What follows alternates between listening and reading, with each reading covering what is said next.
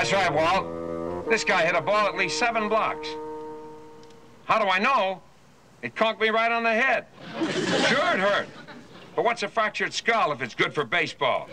I was tipped off about this guy from some of the kids around the neighborhood.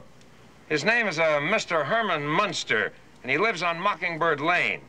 Don't worry about it, Walt. I'll have his name on the contract first thing in the morning. Oh, is this Munster character going to be swept right off his feet with the most sincere, lovable, charming personality? What do you mean, who am I sending? I'm going myself.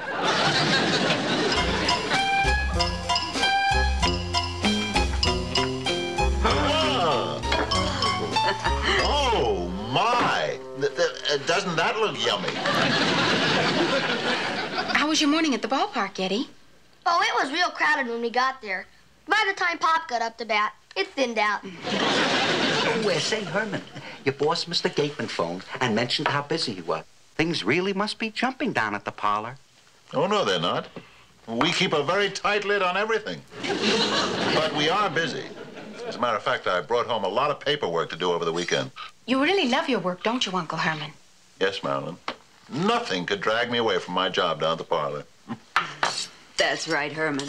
And in just 12 years, the company will give you a big banquet and a gold shovel. Kind of grabs you, doesn't it?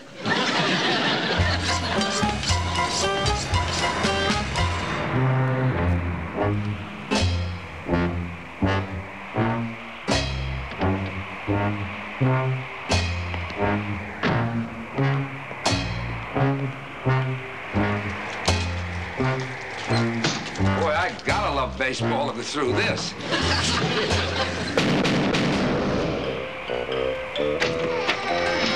Good evening, sir. May I help you? Yes, is this the Munster residence? That's right. I'm Leo DeRocher, and I'd like to see a Herman Munster. Oh, yes. Won't you come in? I've never seen a place like this in my whole life. Not even in Brooklyn. Thank you. Oh, my Uncle Herman has some work to do right now, but you can talk to my Aunt Lily if you like. Fine. Aunt Lily! Aunt Lily, I'd like you to meet Mr. Leo DeRocher. He'd like to talk to Uncle Herman. Oh, how do you do, sir? How do you do? I'd like to talk to your husband on business. I'm sure he'd be glad to arrange everything in advance for you. It's always nice to know where you're going before you go. Well, I'm not going anywhere. I'm in baseball. Oh, I see. Well, my husband's busy, but perhaps you could talk to my father first. I'll call him. Grandpa! Grandpa!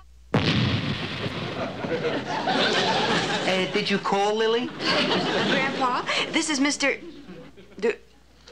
Mr. DeRocher? Mr. DeRocher?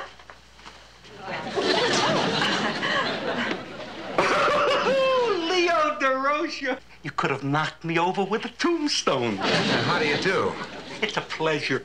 You're one of the greatest sports figures in the last 100 years. Yeah, thanks, but I'm not that old. I guess it won't hurt to disturb Herman.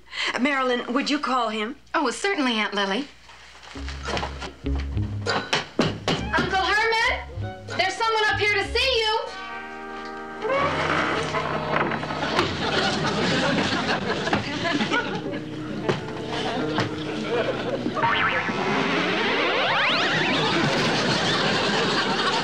You big dummy, you look what you did. That's Leo DeRocher. You scared him. Me? And black suit, he must have thought you were an umpire. Leo, wake up, wake up. Oh, I hope he's all right. I don't like the way the color's coming back into his face. He was safe by a mile. Don't tell me. Oh. Take it easy, Mr. DeRocher. You're among friends. You gotta be kidding. No, Mr. DeRocher. This is my son-in-law, Herman Munster, the one you came to see. Were you at the park this morning hitting some baseballs? That's right. I was knocking out a couple from my boy. One of them hit me on the head 8 blocks away. Oh, you poor man. That explains why you acted so strangely when you came in. Listen, if you plan to sue, I can dig up 50 witnesses to prove we never left Transylvania. No. I have a business proposition for Mr. Munster. And I wonder if I could talk to you alone? Certainly. Would you excuse us? Of course, dear. In case you need me, Herman, just give me a howl.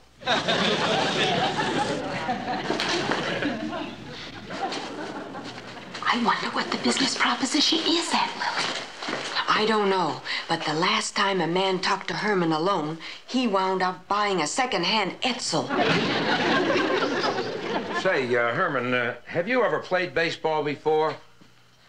Baseball? Yeah. Well, I've fooled around a little with the game. I played a little second base.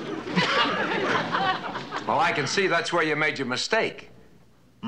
Well, you know when that runner's on first coming down into second base to break up the double play, you've got to keep your face out of the way of those spikes.